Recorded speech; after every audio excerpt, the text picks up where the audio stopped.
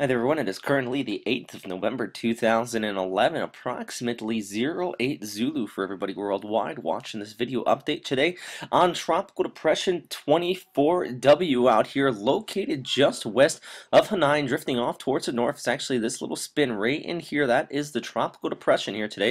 A lot of convection off towards the eastern periphery of it right now as well, as that's really just a lot of moisture being fed into the positive vorticity associated with this region right now.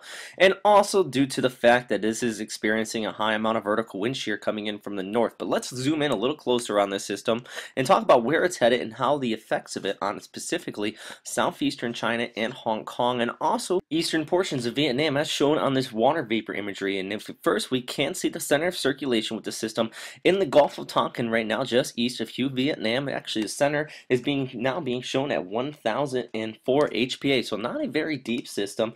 And also winds are about 30, gusting up to 40 knots at the center of the circulation. We'll actually look at some of the observations out across the region here in just a second. But first, I do want to note is that a lot of the convection, as already noted, is off here towards the northeast. And that's going to bring some heavy rain showers out across Hong Kong, and actually some pretty gusty winds being reported out of there right now as well. So don't be surprised if you do see winds actually gust specifically above the max sustained winds of the center of circulation out here in the Gulf of Tonkin in Hong Kong, specifically in the downtown area, where you also could see some funneling effects for some of those higher buildings in there. But also do want to show you this IR and water vapor differential, and this is actually a very good tool to show these higher cloud tops right in here. It kind of looks like radar imagery, but it's not. Please don't get those two confused. But also this does demonstrate the fact that there is a lot of moisture being pulled in out here out of the Gulf of Thailand, where sea surface temperatures are much warmer down here, wrapping around and heading up here towards this tropical depression. And also that's one of the reasons why we do see all these higher cloud tops out here just south of Hong Kong,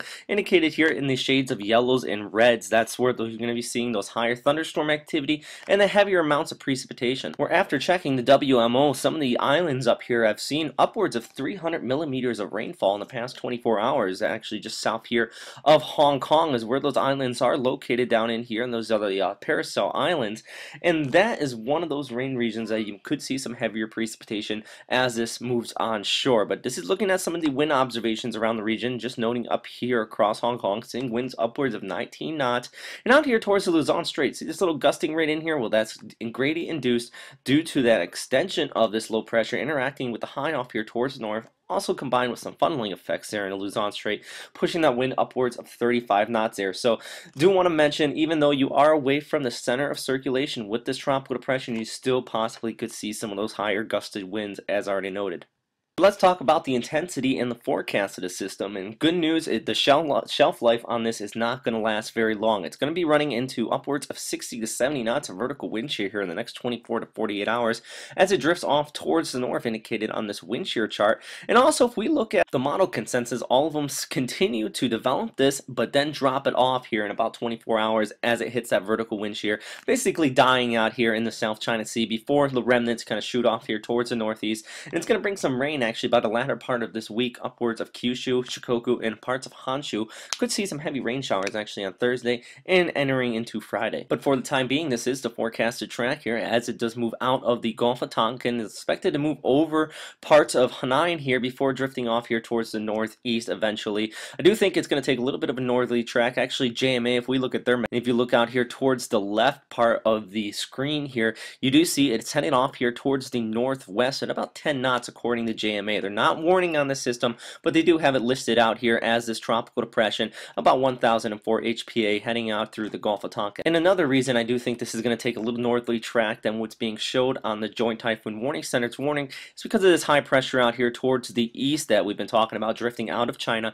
Do think it's going to buffet the western portions of that as it runs out here towards Hong Kong and eventually skirts off the southeastern coast before heading off to Japan. We're only talking about a difference in a matter of a couple hundred nautical miles, and with the weakness of this system, and all it really means is more rain showers in a specific area. But good news, it is moving away from the devastated areas out here in Cambodia and Thailand. You still could see some of those convective bandings coming into the center of the system across the Indochina region.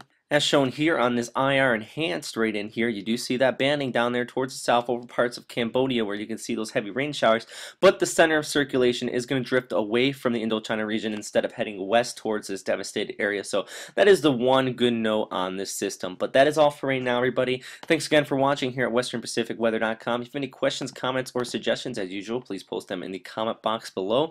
And always stay safe out there, everybody. Have a great day.